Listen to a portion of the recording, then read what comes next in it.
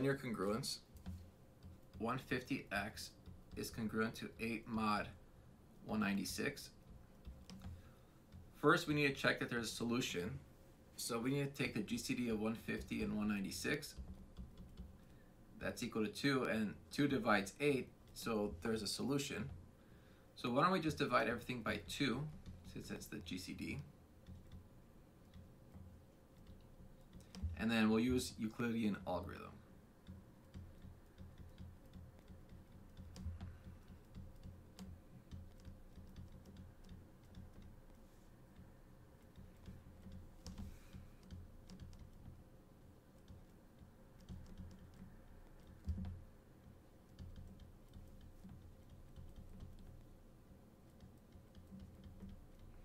And so now we can start with 1 here. So 1 is 6 minus 5. And then 5 is 23 minus 6 times 3. And then that gives us, see, we have 1 copy of 6, 3 copies of 6. That's going to give us 4 copies of 6. And if we solve for 6 here, that's 75 minus 23 times 3. Multiply that by 4. That's 4 copies of 75. And here we have 3 times 4 is 12. And then another copy here is 13.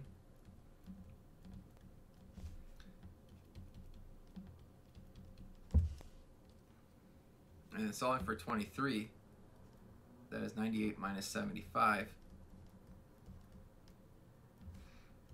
So we have 4 copies of 75, 13 copies of 75. That's going to give us 17 copies of 75 and 13 copies of 98.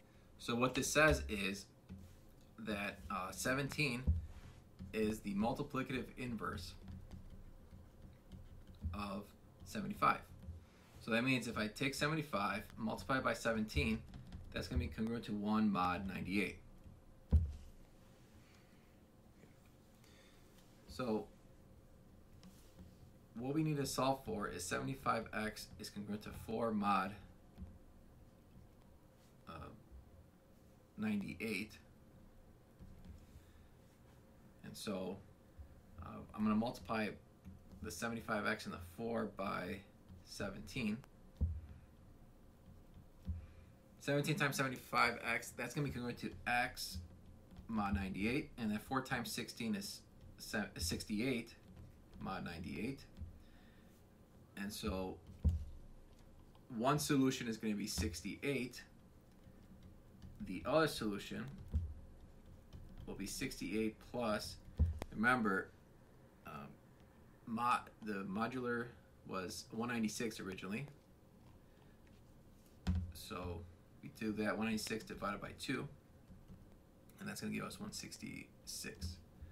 So the final answers are 68 and 166.